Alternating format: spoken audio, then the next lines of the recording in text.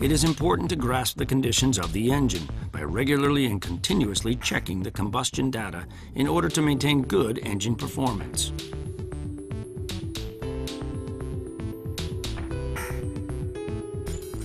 Here, I'll explain the procedure for measuring maximum combustion pressure, Pmax, and that it is one of the most important items for checking the engine performance.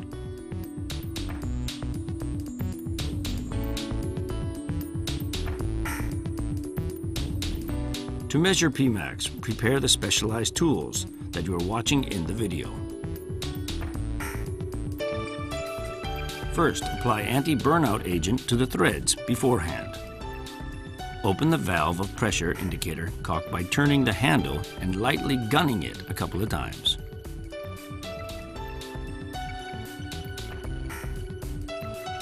Fix the indicator and close the exhaust valve of the indicator.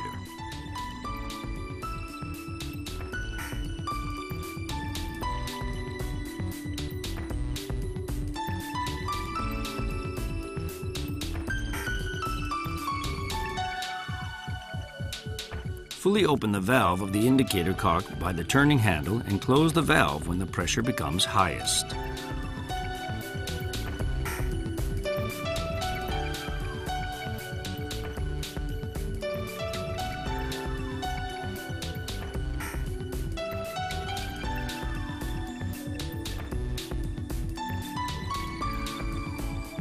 After reading Pmax value, open the exhaust valve of the indicator to let out the pressure.